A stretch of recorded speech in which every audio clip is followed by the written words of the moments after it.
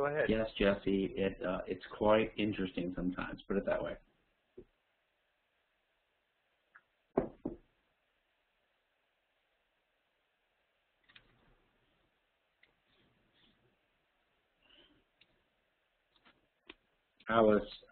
Anyway, let's see here. Let me just check with Danny. Okay. Everybody, I'm sorry for the 24-minute delay. So let's get started now, and I will go longer if I need to, although there may be a lecture coming after, so I will try to hurry. I'll be glad to make this up later if necessary. So let's just get going. Okay, so let's continue with where we left off last time. And just to confirm, everyone here and see okay? See the slides and here okay?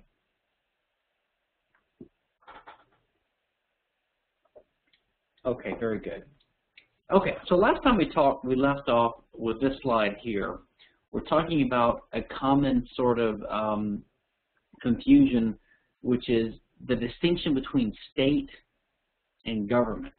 And the way this arises is usually libertarians that are opposed to what the state does, or even anarchist libertarians who are opposed to the state per se, will sometimes use the word government or the government as a synonym for the word state, a synonym. So they'll say libertarians are against the government, or they're against the state, or at least anarchists. And then you'll have a minarchist libertarian come along. They say, no, we're in favor of government. But government just means a regulated way of administering justice and rights and services that we need.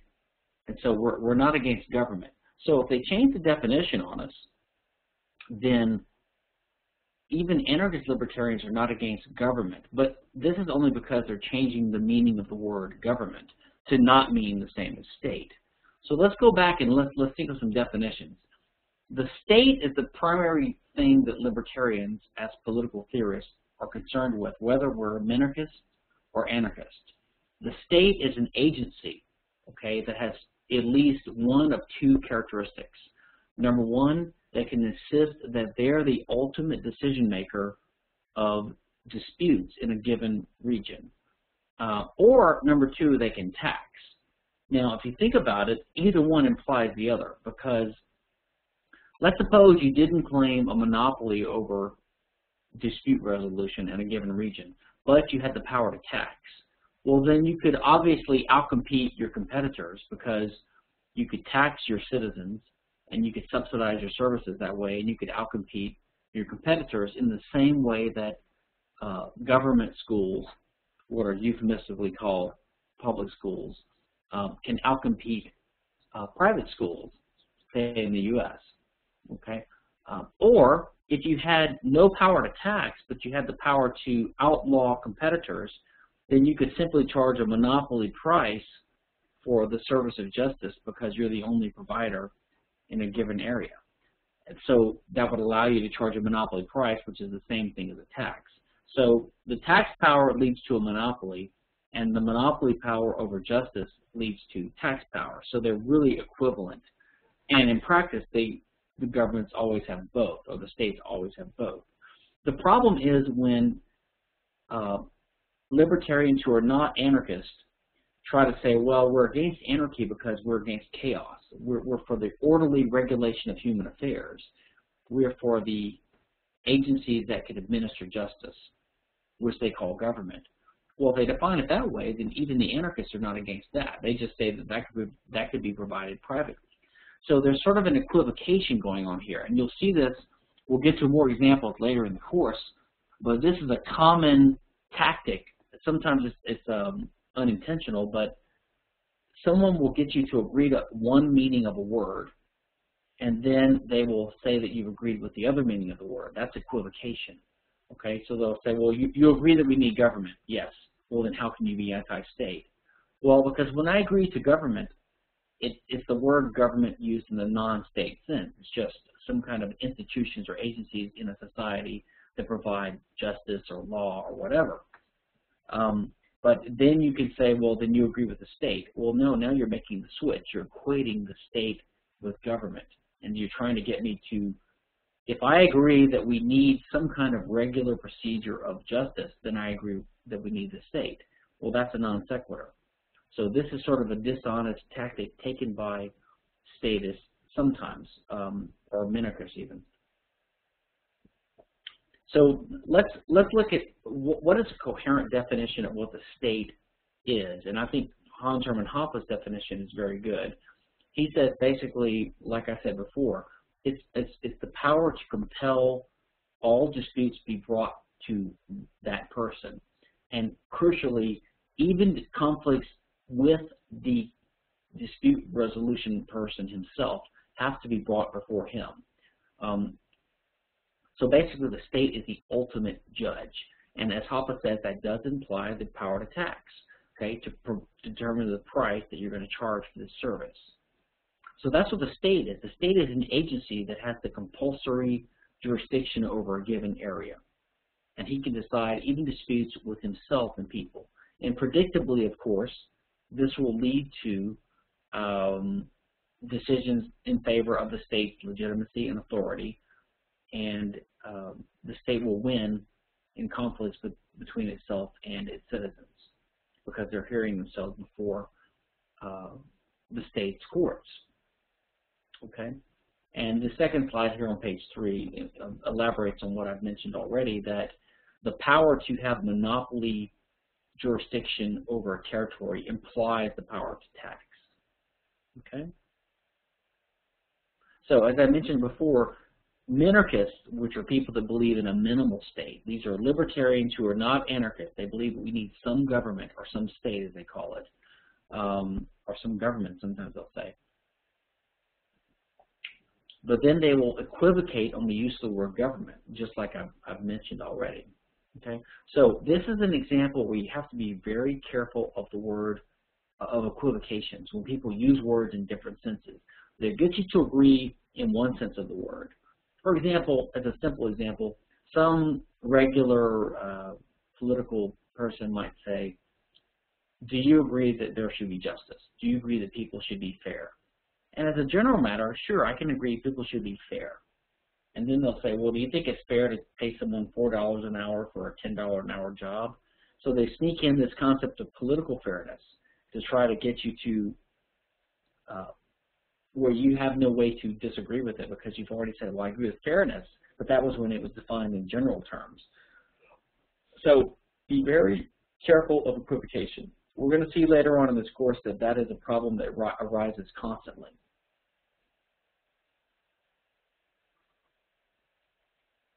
Okay, turning to slide 5 now. Here's another thing you hear a lot. You hear talk among libertarians and even conservatives and classical liberals and even some hardcore libertarians that we are in favor of limited government. Now, if you take this term literally, well, first of all government is limited. No government is unlimited. Even, a totalitarian regime has some limits. So they don't quite mean what they say when they say we're in favor of limited government, because no government is really unlimited. All governments have natural limits. Even kings in the monarchical times, even in Soviet Russia, even in Red China, there are limits to what these leaders can do. They're limited by the people and the structure of the government itself. They're limited by the possibility of revolution, etc. So all government is limited. No government can be completely unlimited. And in fact, if you are aware of Mises's argument in the socialism debate, in the 1920s, Mises sparked an argument by putting forth an argument that socialism is impossible. And what he meant by that was if you had complete government control and no private property markets whatsoever, then it would be impossible to calculate, and the entire economic system would break down and we would all starve to death. Now, some people have said, well, in Soviet Russia, they had some productivity. They competed with the U.S. for a good 50 years, so they had some economic output. Mises would argue that, well, that's because they weren't completely socialist, right? They were socialist to some extent.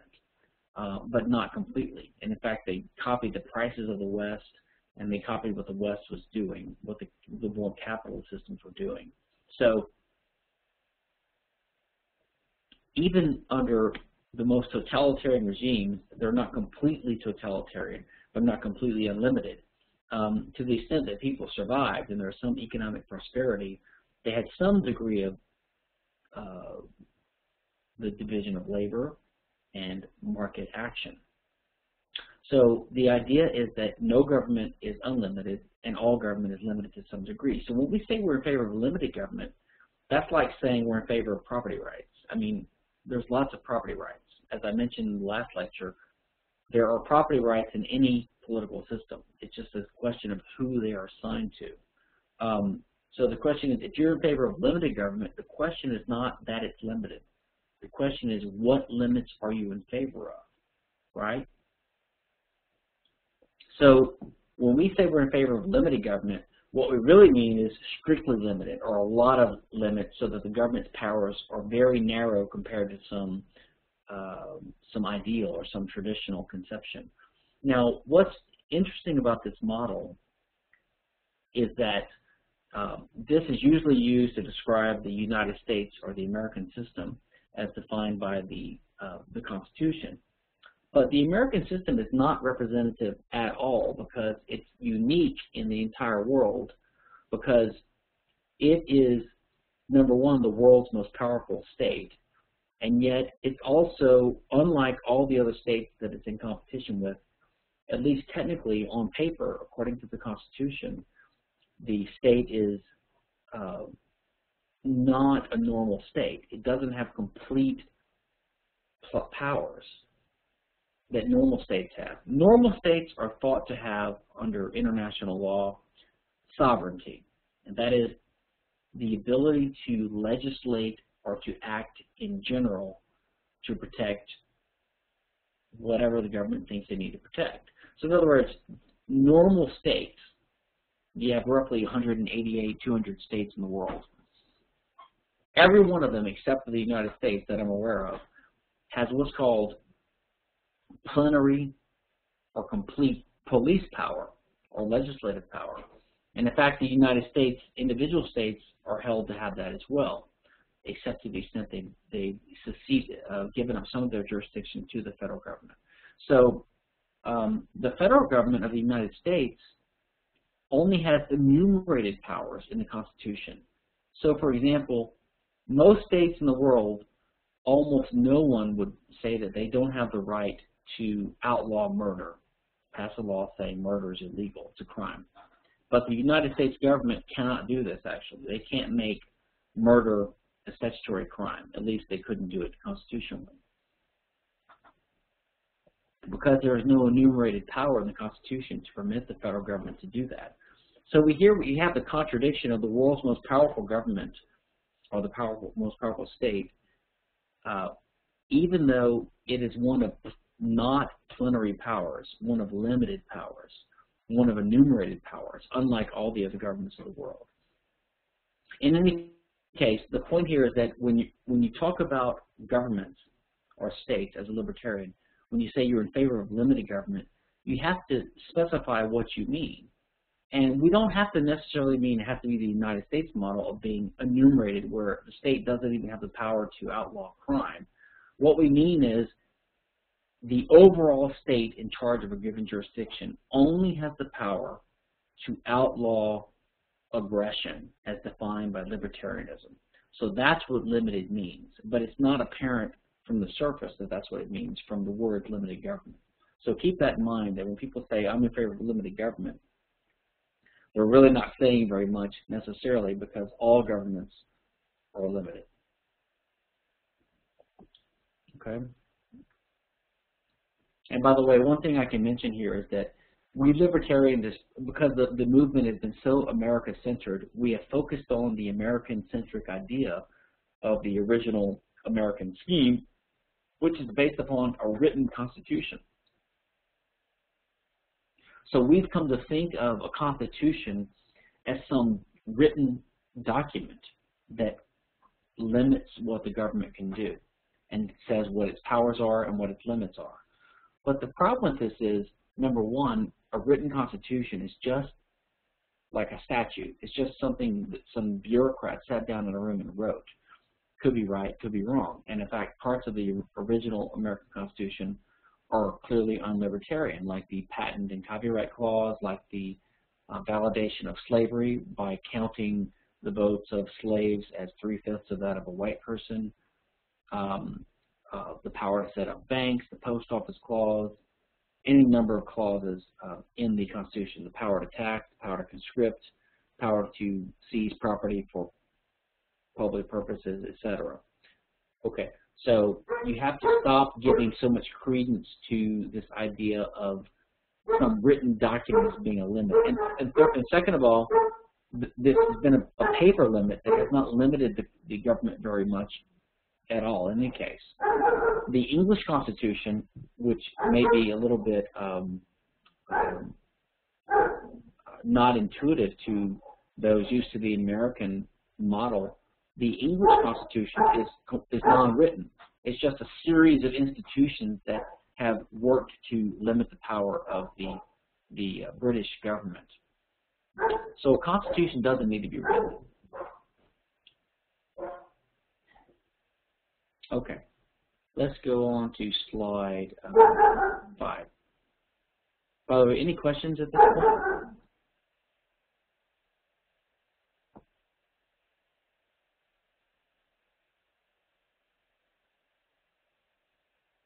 Tom asks, don't some left libertarians like Chomsky, well, I don't think he's a left libertarian, but anyway, don't they believe that property is only private if it's being occupied or improved? Yes, some left libertarians, especially mutualists, do believe something like that. I'm not sure the relevance to the current discussion, but and I think we did talk about this last time, but the mutualist idea, as I understand it, and to be honest, I have trouble wrapping my libertarian Rothbardian head around it.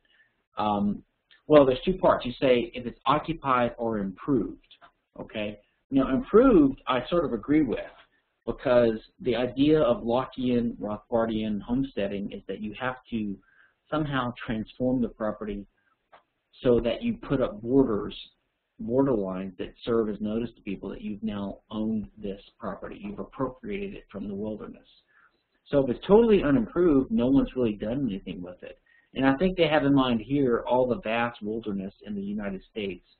And I think there's like, I don't know, 25%, 30% of the United States territory, which is already vast, is effectively claimed by the United States government under the various park services, etc.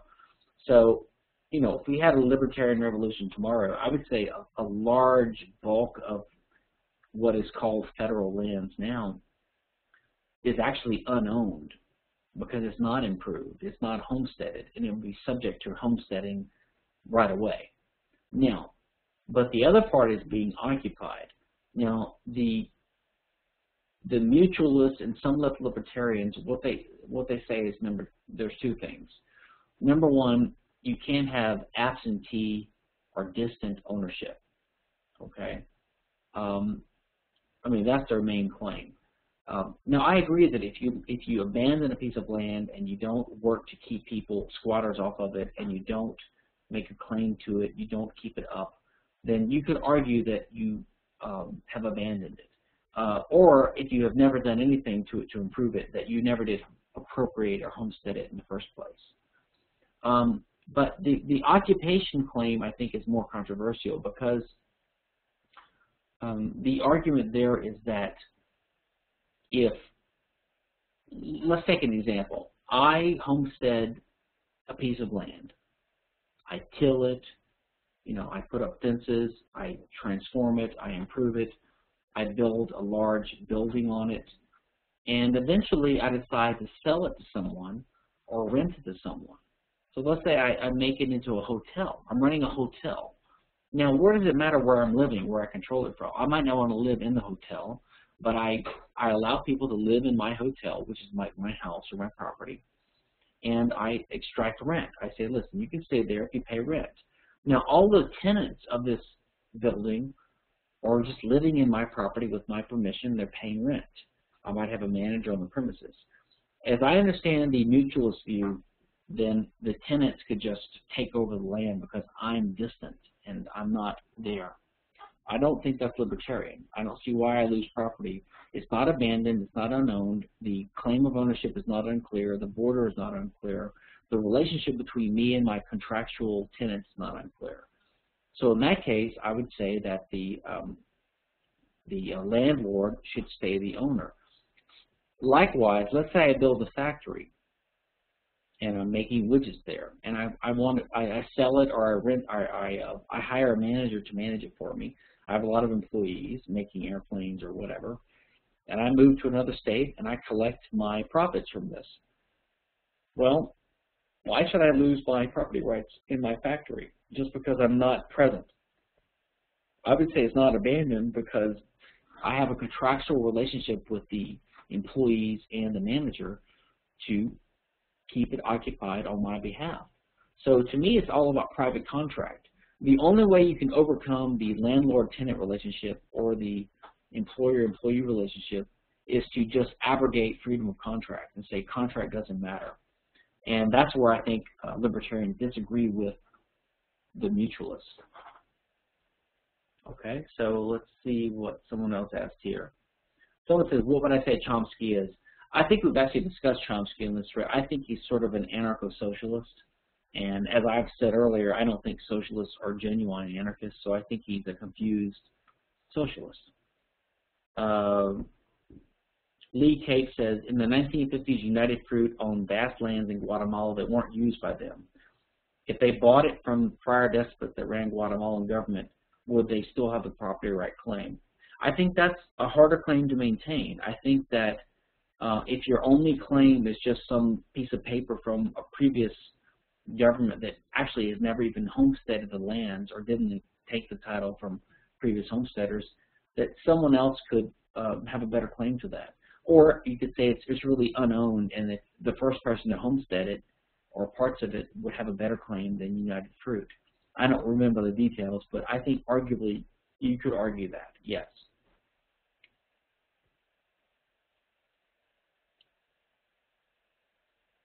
Jackson says, possession seems a better way to allocate property rights.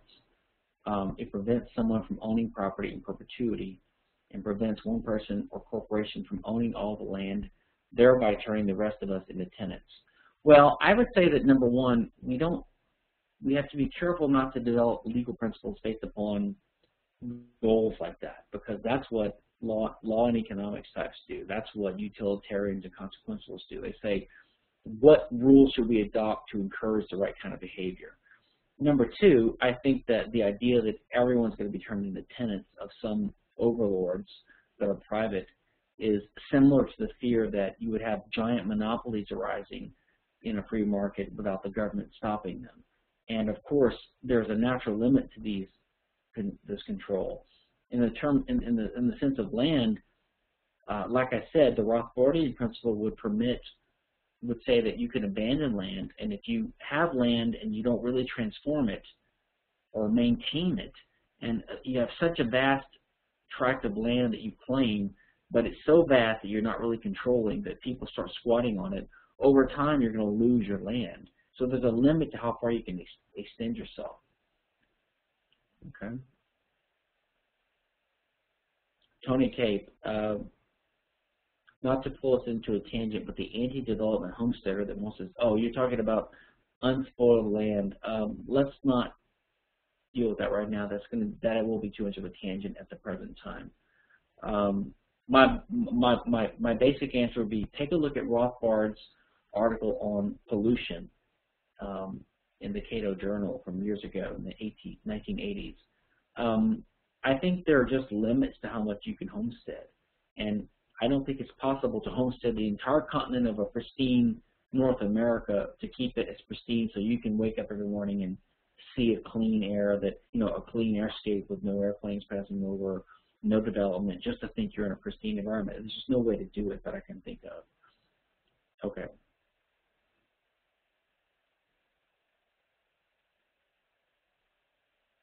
Tyron says, consider the Louisiana Purchase. Did Napoleon own it? Could he transfer title?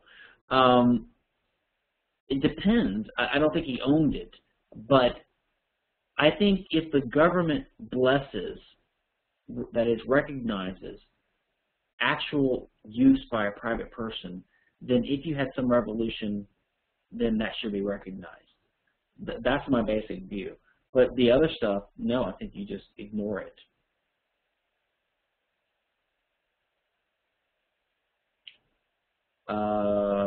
Okay, so let's go on. Let's look at this is more on the confusion of what limited government means. And this shows the danger of not realizing, as I said before, that limited government means the government is restricted to enforcing individual rights in accordance with the libertarian principle of non-aggression and property rights. Okay, that's what you have to mean by limited government. Because here I have a quote by an objectivist who is a sort of old friend of mine, who said that a small government, he said that objectivists, okay, which is a type of libertarian, are not really for small government, okay? Or they said if you're for limited government, it's in a certain context. What they say is any government that you need to enforce or to defend individual rights is what we mean by limited government. That's what they mean by it. It's not what I mean by it. Or it's what I mean by it, but it's by a different conception of individual rights. Because, as this guy said, I think this is Roger Donway, who's a David Kelly type objectivist. He said, small government means a government that absorbs a small percentage of the GNP, but if a country's been invaded, the government might absorb 50% or more of the GNP to mount the defense, but it's still a limited government in the, quote, relevant sense. Okay? So you can see that if you're not careful with these metaphors and these kind of vague terms, they spin out of control. And you literally have here an objectivist claiming to be in favor of minimal government, saying that you could have a government spend or absorb, as he calls it. They gloss over how the government gets the money, which is by taxation, of course, but absorb 50% of the GNP and still be limited. Now, that's not what any libertarian I know would think of as limited.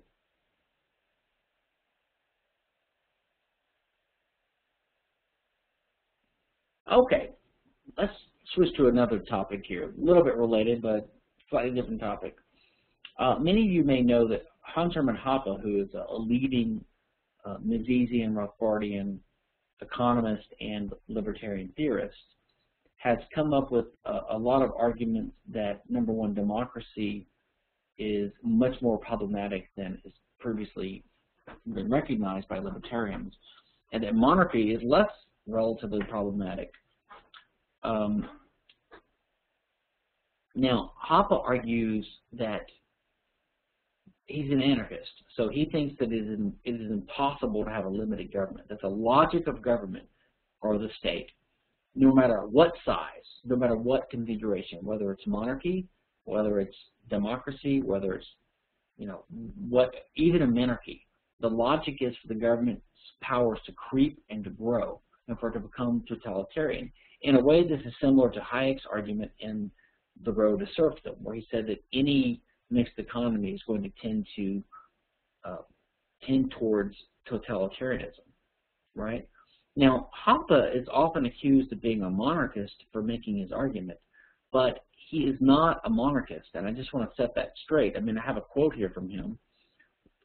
Despite the comparatively favorable portrait presented of monarchy, I am not a monarchist, and this is not a defense of monarchy. So what Hoppe's argument is simply this, that a monarchy in some systematic respects has incentives to be more like what you could expect a private society to be than a democracy. And his argument is that most libertarians have assumed that over history, it's what's called the WIG, W-H-I-G, theory of history, the idea that history always improves. Okay? This theory says that when we moved from monarchy to democracy, yes, democracy is not quite a libertarian paradise yet, but it's a step closer to it. In other words, that was progress. moving from monarchy to democracy was progress. That's the conventional view. And as Hoppe argues, even Rothbard and Mises bought into this a little bit, or to some extent. So Hoppe's idea is that, or his purpose here is to argue that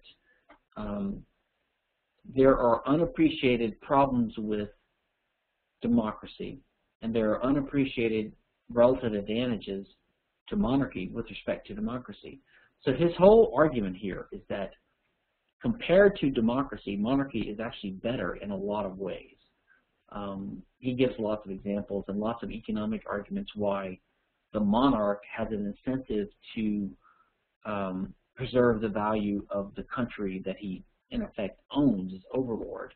So he has an incentive not to adopt policies that are very short-run oriented or that would over time diminish the value of his country, his estate, basically.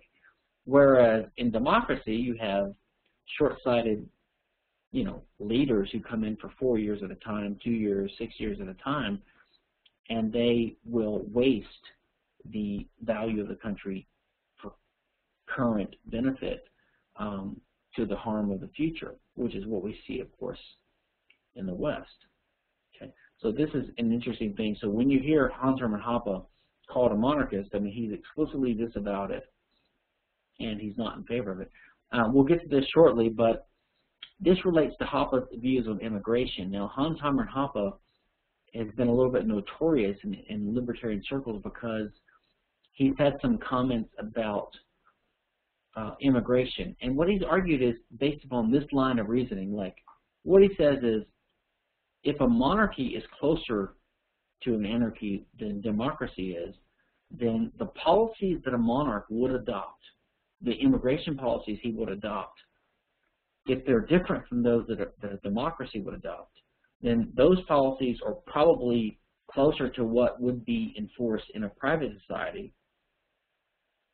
And if and to the extent we have a democracy, we'd probably be better if the rules they selected were closer to those the monarch would select than the policies, that a democracy would select. So that's his basic argument. It's like a second or third best case that if you had a free society, there really would be no such thing as immigration. It wouldn't even be a concept. It would just be private owners extending invitations to whoever they want to come to their property. But when you have a state, you have to have some rules about who's coming into the public property, because there's always public property in a state. And his only point is that the rules of immigration that a democracy would select are worse in many respects than those that a wise monarch would select. Tyron asks, is it public property oxymoronic? I don't think it's oxymoronic because it's not a contradiction. Public property just means property owned by the state, really. Whatever is claimed by the state. So the roads are public property. Yeah, of course it's propaganda. It's not really public property. It's better to call it government property, which is why, for example, I never call public schools public schools. I always call them government schools when I talk to outsiders, to emphasize that it's a school run by the government, the agency that controls thought, the agency that kills people. It's not a public school, it's a government school. So yeah, sure, it'd be better to call it government or state property than public property. Okay, let's go to slide 8. Here's another one. And remember earlier we talked about the equivocation some minarchists and conservatives engage in when they try to trap you about by confusing, they're using two different senses of the word government. So they'll use it to mean whatever agencies have to do with justice and defense and law. And if you agree to that because you're against chaos and anarchy in that sense, then they'll say, well, then you can't disagree with the state because the government means the state. So they subtly change the meaning of government, or they sneak in an unproved assertion that government necessarily implies or means or requires the state. Well, you see something else like that, especially in America, where, as I mentioned, the federal government, the central state in the U.S., is unique in that it has only enumerated powers according to the Constitution.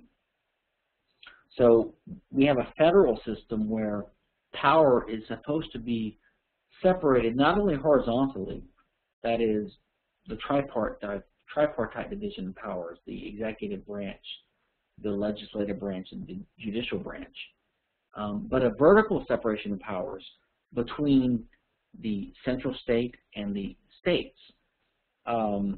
And that's why the states are assumed to have plenary legislative powers. They can make laws against murder and rape and theft. And the federal government doesn't have those general legislative powers. They have other powers to legislate granted in the Constitution, but they're circumscribed and limited. So that's why the United States federal government is supposed to be unique, okay? But what you hear is quite often you'll hear this distinction between the federal government and the states being blurred, even by libertarians. And they do it by using the phrase, the government. So they'll say, for example, the Constitution prohibits the government from infringing on free speech. Or they'll say the Constitution prohibits the government from establishing a religion. Well, the problem is that's actually not true, because when they say the government, they mean the entire unitary American government, which is really a blend of the federal and the states. So they use this language, they use the Constitution's language in the Bill of Rights as a limitation on the states. So if you say, for example, it is not unconstitutional for Massachusetts to establish a state religion, then they will say, well, then you're crazy. The Constitution doesn't allow the government to do that. Well, they don't understand that the Constitution is what created the federal government. The Constitution is what gives the federal government its powers, and it only gives it limited powers. And the Bill of Rights only clarifies what powers were given them in the first place. Tyron Price quotes language from the First Amendment, Congress shall make no law, and you're right about that. It was only, so here's a way, in my view, to look at this. The states were the 13 original states were states under international law. They came together with a treaty or a compact called the Constitution, and they created the federal government, which has certain powers. This is a new agency, but it only has enumerated powers, only those according to its treaty, the Constitution. And the Bill of Rights just put extra limits on what the federal government could do to make it more clear. So there is no power in the Constitution for the federal government to outlaw murder, or to outlaw rape, or to outlaw marijuana, or to outlaw free speech, okay? Now, the Bill of Rights has the First Amendment, for example, that says Congress shall make no law respecting infringing on free speech or respecting the establishment of a religion. Now, that's just for extra caution. Even without the First Amendment, the federal government still doesn't have an enumerated power in the Constitution to make such a law in the first place. So such a law would be unconstitutional for several reasons. Number one, a law against murder would be unconstitutional because there's no power enumerated for the federal government to do that. If the state makes murder illegal, that's not unconstitutional because states are like regular states under international law, and they have plenary or complete police power or legislative power. They can make any law they want unless there's a limit in their own Constitution. But the point is, the Bill of Rights was added just as extra security to make sure that everyone understood this new federal government, this new central state that we're creating, only has certain enumerated, limited rights. Can't do anything it wants, only certain enumerated rights. And we really mean it. That's what the Bill of Rights was. But what modern libertarian centralists have done, they want the federal courts to be able to reach into the states and to review state laws that they don't like, and that we don't like, that I don't like, and to overturn them based upon the Constitution. But the whole point of the Constitution was to limit the feds, to keep them from being too powerful, to keep them from being tyrannical. So to take the Bill of Rights, which was meant as a limit on state power, and to turn it into a grant of state power to the feds, that is, you're granting them the power to regulate the states now, flips the whole thing on its head. The whole point was to limit federal power, but now it's been turned into a grant of power to oversee the actions of the states. And we see this in the abortion case, Roe versus Wade. We see it in that homosexual case from 10, 15 years ago, the Lawrence v. Texas case, where the government, the federal courts say, you know, a given state law violates a given provision of the Bill of Rights, which makes no sense because the Bill of Rights was meant to limit the feds. Now, Tony Cape says the 14th Amendment has been interpreted to incorporate and supersede state laws. So what happened was, until the 14th Amendment, so the Bill of Rights, let me just, for those who are not versed in this history or who aren't Americans, excuse me, the Constitution was ratified in 1789. 1789. On that day, the federal government was limited. They had no powers but those that were enumerated. And they had no power to, let's say, restrict free speech because there was no power. But 2 years later, 1791, the Bill of Rights, which is the first 10 amendments, was passed, was ratified. And they provided extra precautions. But there were still limits on what the federal government could do. And they were understood this way. For example, in 1791, on the year that the Bill of Rights was enacted, several states, 2 or 3 or 4 states, including Massachusetts, had a state religion. It's called Congregationalism. It's a Protestant religion. So there actually was, there were state religions in the states in 1791 that would nowadays, no way they would be upheld by the First Amendment. And that was because the First Amendment was universally understood not to apply to the states, nor were the rest of the Bill of Rights. I mean, how could the Ninth Amendment apply to the states? The Ninth Amendment basically implies that the government is one of enumerated and limited powers, but states are not enumerated and limited powers. They have plenary police power, which the Supreme Court has recognized and which international law recognizes. The 10th Amendment makes no sense whatsoever to apply to the states. The 10th Amendment implies federalism. Well, that limits the federal government, not the states. The First Amendment says Congress will make no law. Well, the states don't have Congress. They have their own legislatures. So the Bill of Rights was never understood to apply to the states. It was a limit on the federal government until after the Civil War, I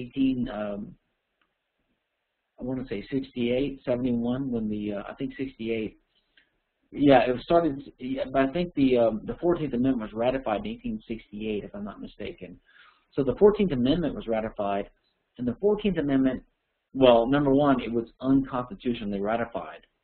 If you study the history of this, look for some articles by Gene Healy, H-E-A-L-Y, on LewRockwell.com. The 14th Amendment was ratified, well, actually it was never ratified. What happened was they had a minimum number of ratifications, but when one of the states that had ratified it saw the coercion the federal government was applying to the conquered southern states, the CSA states, that state, I think it was Maryland, withdrew its ratification, and Congress refused to allow them to withdraw their ratification and just passed a law saying, we hereby recognize that the 14th Amendment has now been ratified. So basically, the Congress just declared it to be enforced even though it wasn't legally ratified. In any case, the 14th Amendment did impose, assuming it was ratified properly, and now that's de facto law, the 14th Amendment did impose some obligations on the states. It said states, it basically has 3 parts to it. Number one, it says states have to give due process rights to people. Number 2, it has to provide equal protection of the laws, which means it can't discriminate between black and white. And number 3, it had to protect the privileges and immunities of the citizens of the United States. Now, due process just means you have to have an actual trial or a procedure. You can't just take away someone's rights willy-nilly. Equal protection meant discrimination, but that wasn't that broad, apparently, because we needed 2 more amendments later to give blacks and women the right to vote, right? So obviously the Equal Protection Clause didn't mean too much, because it still permitted the governments to prevent blacks and women from voting. So it didn't really provide equal protection and didn't really mean to. And finally, libertarians argue that the privileges and immunities of citizens of the United States should be read broadly to read into it most of the fundamental rights of the Bill of Rights. The problem with this is that the word rights is not used, number one. Another problem is if you look at the legislative history of the Civil Rights Act of 1865, I believe, that was this amendment was modeled on, it really meant a narrow set of rights, like the right to travel between states, the right to have contracts enforced. It did not mean the Bill of Rights. Otherwise, why wouldn't it have just said rights or the Bill of Rights? Another thing is, if the Privileges and Immunities Clause of the Bill of Rights, I'm sorry, the 14th Amendment, really was meant to incorporate the fundamental rights of the Bill of Rights, well, wouldn't that have included due process, which was in the 5th Amendment already? In other words, people that will argue for incorporation say that the 14th Amendment's Privileges and Immunities Clause was supposed to incorporate the fundamental rights in the First Amendment, the Second Amendment, the Third, all the way to the 8th, I guess, because the 9th and 10th make no sense when applied to the states. So let's say we're talking about the first 8 amendments. What about the 5th? The 5th Amendment says there are due process rights. So the Privileges and Immunities Clause in the 14th Amendment would have automatically included a due process right if it was an incorporationist type provision. Well, if that's the case, why did the 14th Amendment specify due process next to the Privileges and Immunities Clause? I mean, it makes no sense. This is a little bit of a legalistic argument, but the point is, it's ridiculous, in my view, to believe that the Privileges and Immunities Clause really was meant and was understood around the country at the time by the ratifiers of the people voting at the time to incorporate the entire Bill of Rights. It's illogical. It makes no sense. Why wouldn't they use the word rights? What about the Due Process Clause? What about the word Congress in the First Amendment? What about the 9th and 10th Amendments? In fact, what about the original First and Second Amendments? The original Bill of Rights had 12 amendments. The first 2 were never passed originally. So the Third Amendment on free speech became the First Amendment. The First and Second Amendments, I forgot what the second had to do with, but the first one had to do with not raising the salary of congressmen during a session.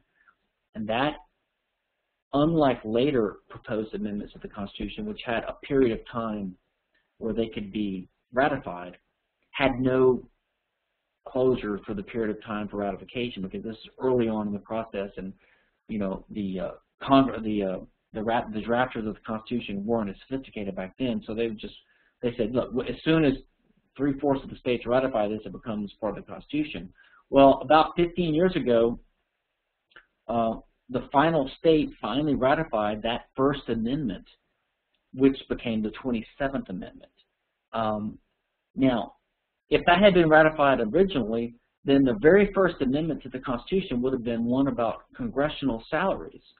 Now, if the incorporation view is correct, then the 14th Amendment would either somehow incorporate the natural right to not have your state legislators have their salaries raised while in session, even though the original provision applied to Congress, or you'd have to say, well, that's not a fundamental right, so now the 14th Amendment's P&I clause applies to not the First Amendment, not the original Second Amendment, but the 3rd, 4th, 5th, 6th, 7th, 8th, 9th, and 10th Amendments, but not the 11th and not the 12th Amendment. I mean, it's obviously a completely incoherent theory. Okay.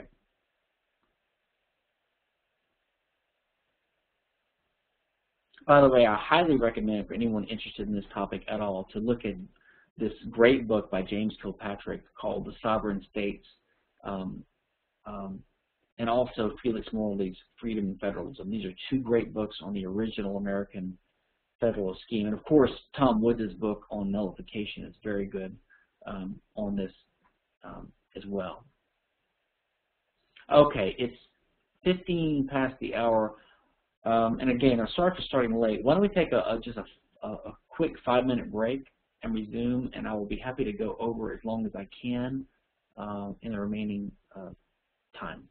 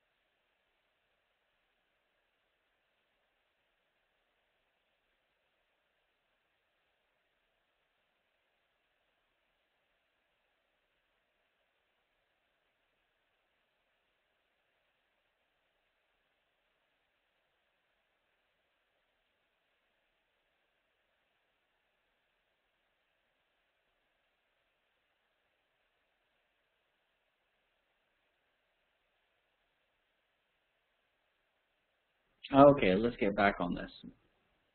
All right, everyone here?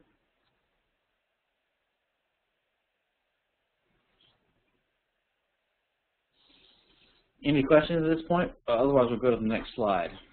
Test, test, test. Is the microphone on?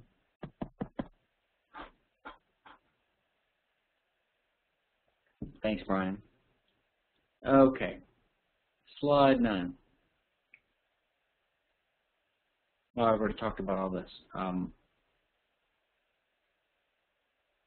Slide 10 I've talked about.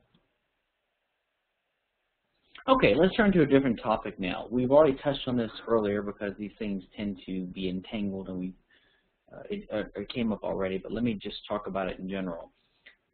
Now, this is sort of my view on this. I don't think it's incompatible with Rothbard and Hoppe and even Mises, but it's how I think about it. I think about the issue of restitution versus retribution or punishment. Which one is the right way to go? I think that the general category is aggression, that is initiated force, and force that's in response to that initiated force, which I call responsive force. Force that's in response to aggression, I call responsive force. And libertarians are opposed to aggression, the initiation of force. We're not opposed on a rights level to forceful responses to aggression or to initiated force. And so responsive force can include defensive force, restitution, force used to get restitution, to incapacitate or stop a dangerous person, to deter them from committing further crimes, or even to rehabilitate them, okay? So how you characterize the responsive force that you're using depends upon your motive. That is the motive or purpose of the victim. But that's just characterizing it. That's not justifying it. So in my mind, as a libertarian, as long as the force is proportionate and response to initiated force is justified, then what you want to do with it is up to you. Okay? Now that's a theoretical matter. That doesn't mean that there's no difference between them. It's still the case that punishment, for example, is much more costly and risky and less productive as a type of responsive force than other types of responsive force. And therefore, we can expect, as I've mentioned before, in a free society, restitution to be the dominant mode of justice. Maybe even ostracism. We don't know, ostracism.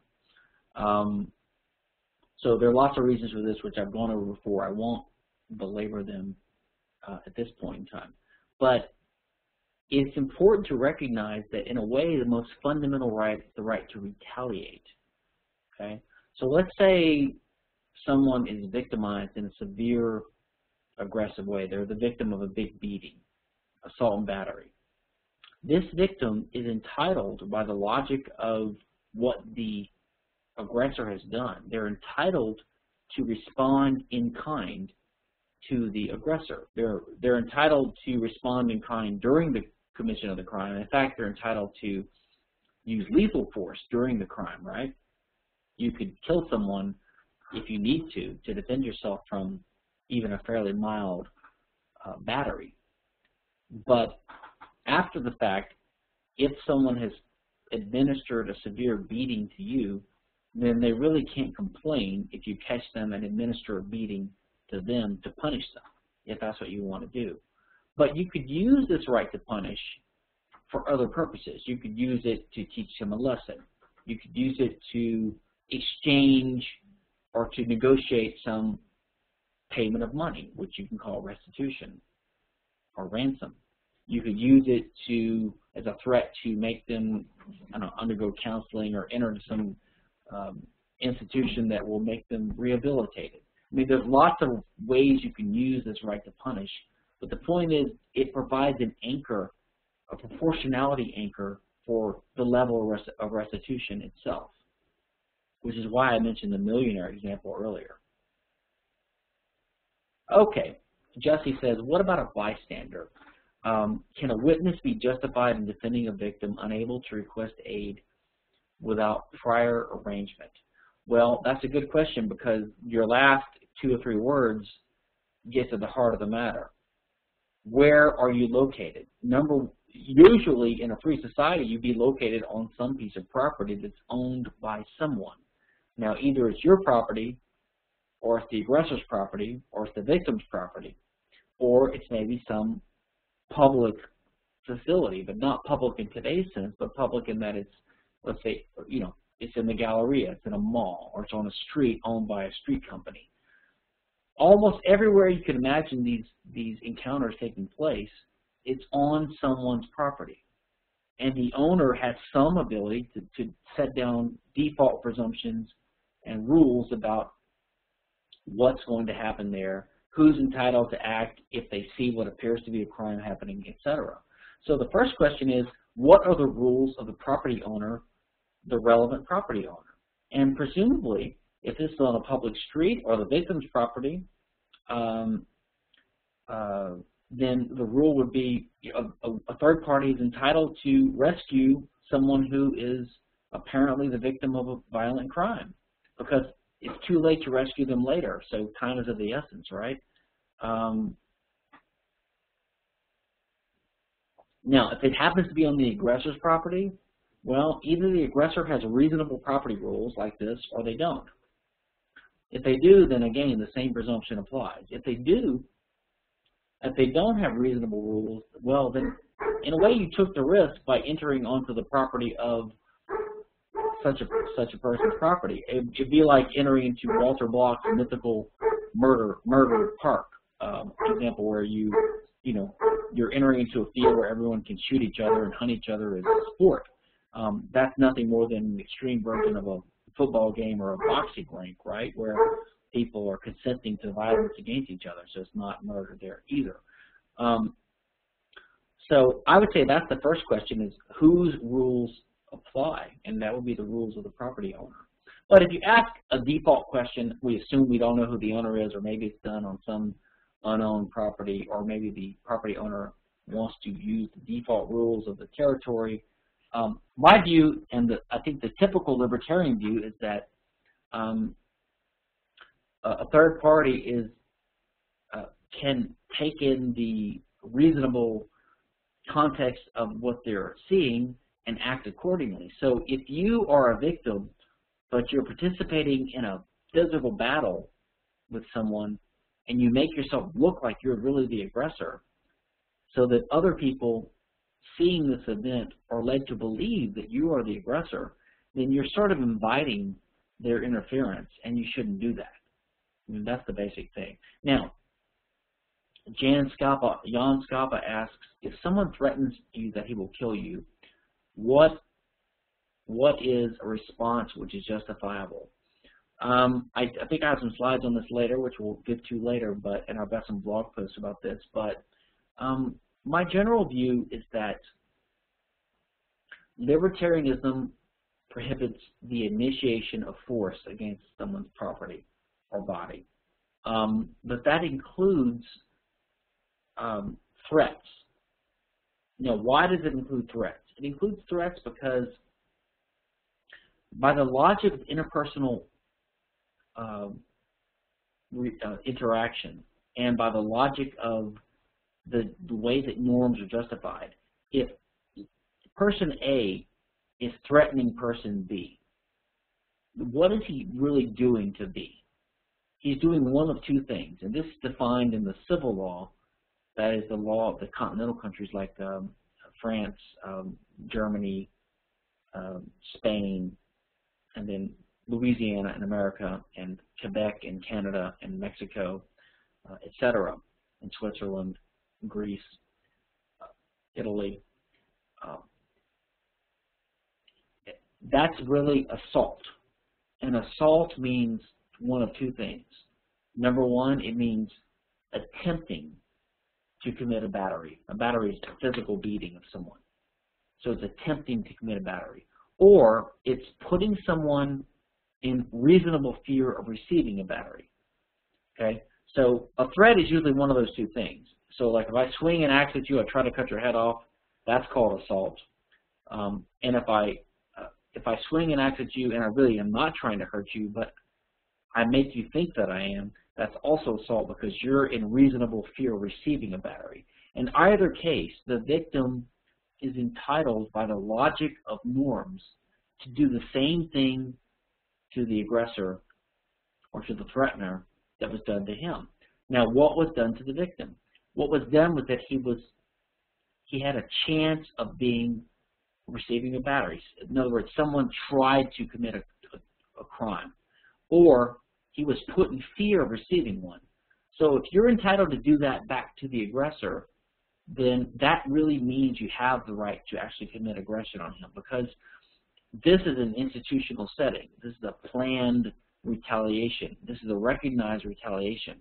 The only way that you really have the right to attempt to hurt someone is if you have the right to carry it through.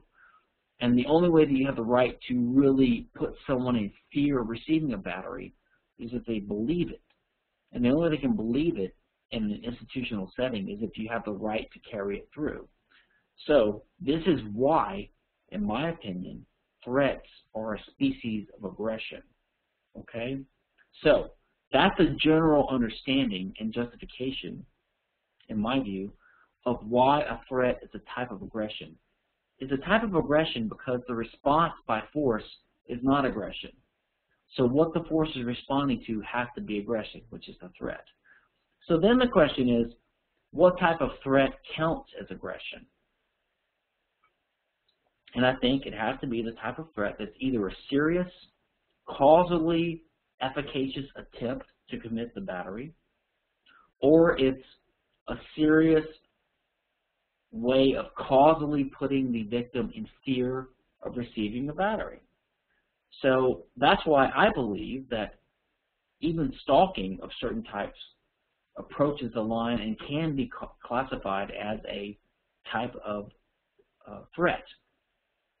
And so, for example, some lady dates a guy once or twice, and he turns out to be a weirdo, and he starts calling her repeatedly, leaving strange, ominous, threatening messages, making her afraid to step out of her house. At that point in time, I believe that guy has basically opened himself up to physical retaliation. If this female victim of his stalking were to get a tough uncle to beat the hell out of this guy, or even to eliminate this guy, I'm not so sure that that is ought to be considered a crime, because he's basically put her in fear of receiving a battery, and she's defending herself. So I think that it has to rise to a certain level, has to be immediate, has to be serious, has to be causally efficacious, can't be an idle boast. But at a certain point, you do cross a line where if you wipe this guy out and defend yourself, then civilized society is not going to provide any serious sanction to you for doing that. Before I go on, let me ask if Danny's around, please alert me when I have to get off, because I think you might have another class coming in 27 minutes. So we probably have to clear out before too long. So let's keep going until I get a warning.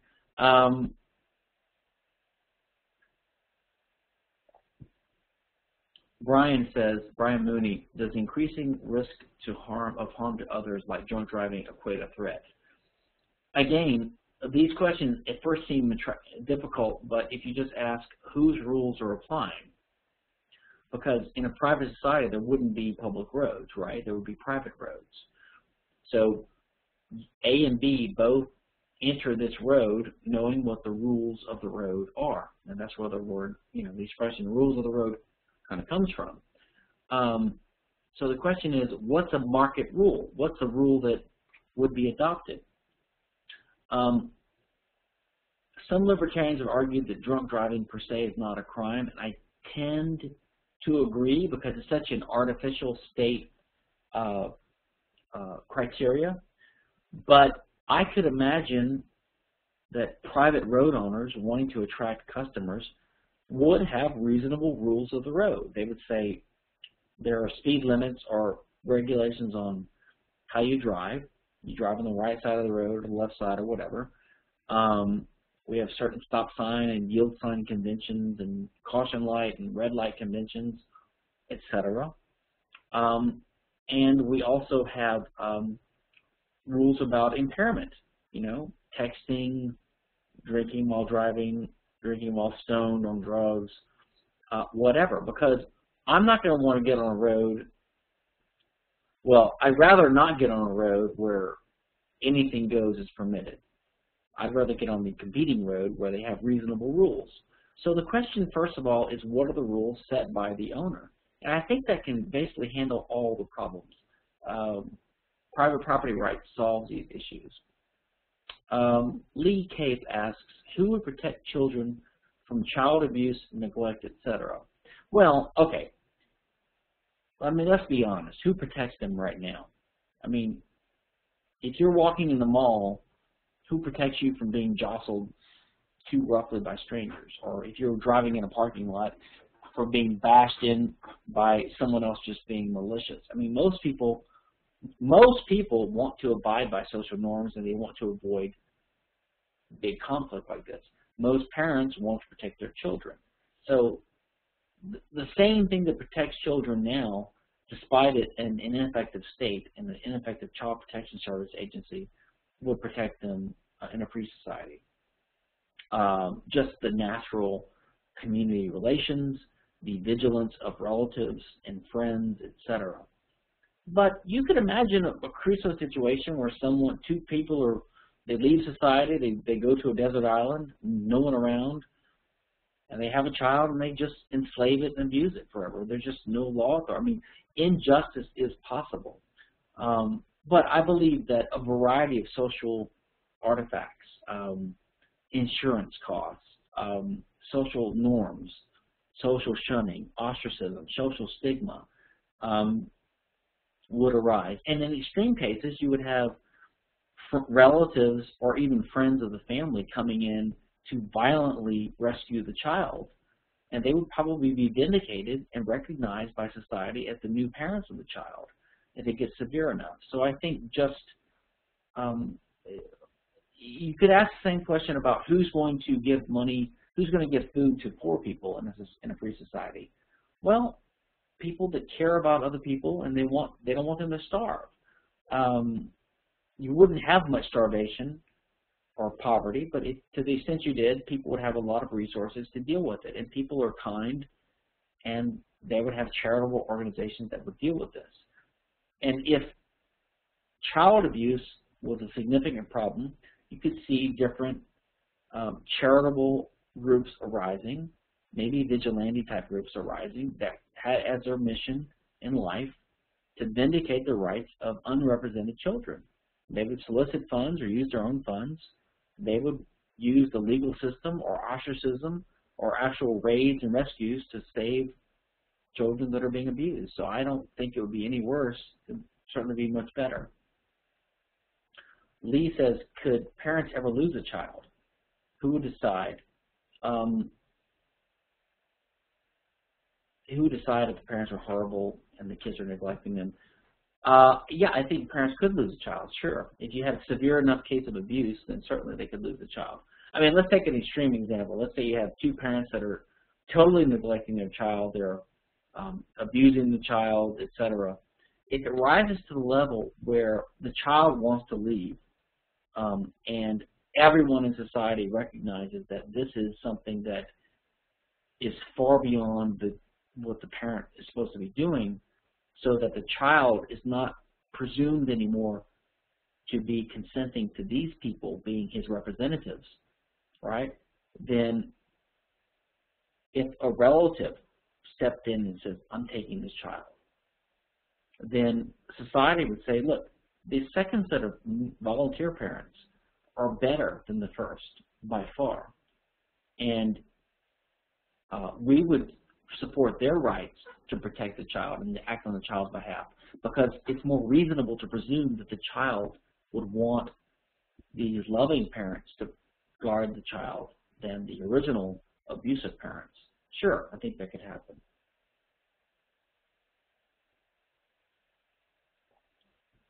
Tony Cape asks, libertarian standard on the subject of legal standing.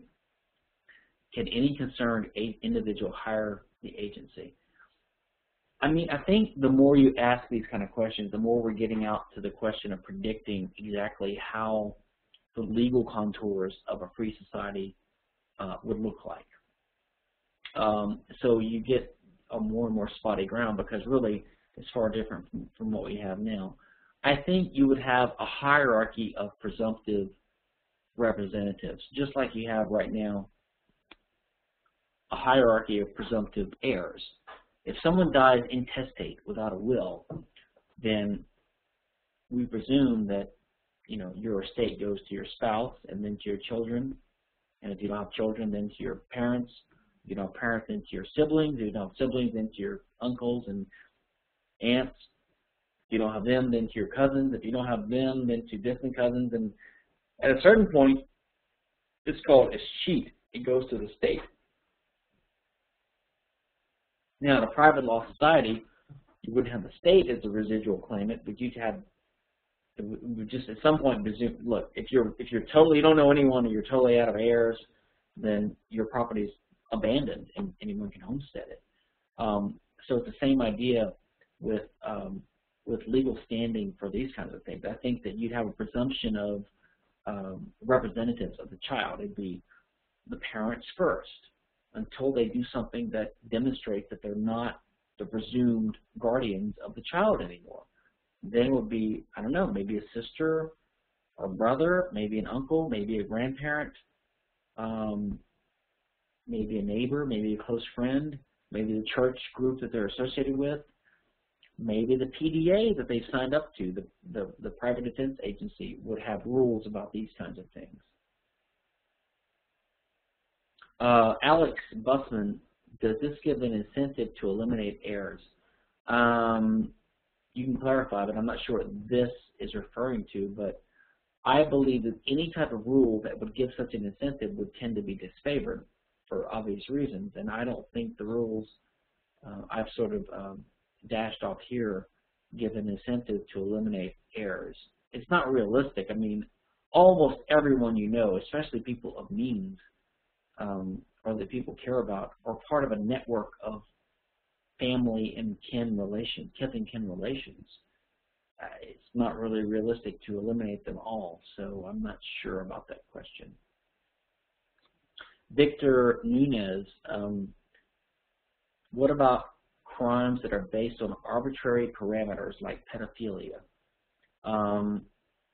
Because that's based upon the 18-year age. What would define this arbitrary age in a world of private rules? My view is that a lot of those rules would tend to be more context-based, less numerical.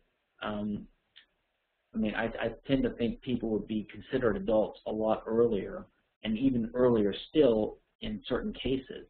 If a 12-year-old really wants to leave and shows he's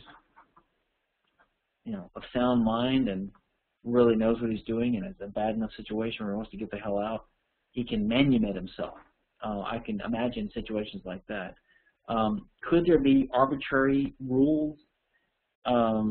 Maybe, because you would have the influence of these regional agreements from private PDAs. So maybe 18 or 21 would arise. I tend to think that if numerical rules arose, they would be presumptions and not hard and fast rules. And number two, they would be lower than what we have now because we would be less paternalistic than we are now. Tom asked if Somalia, okay, throwing a ball from, what do you call it, a ball from left field here. If Somalia is anarchist, shouldn't it flourish more than the surrounding states? How do anarchists reconcile these two things? Well, I don't. Anarchist, the type of anarchism we libertarians favor is a system of strong private property rights. So I don't know if Somalia is anarchist in that sense.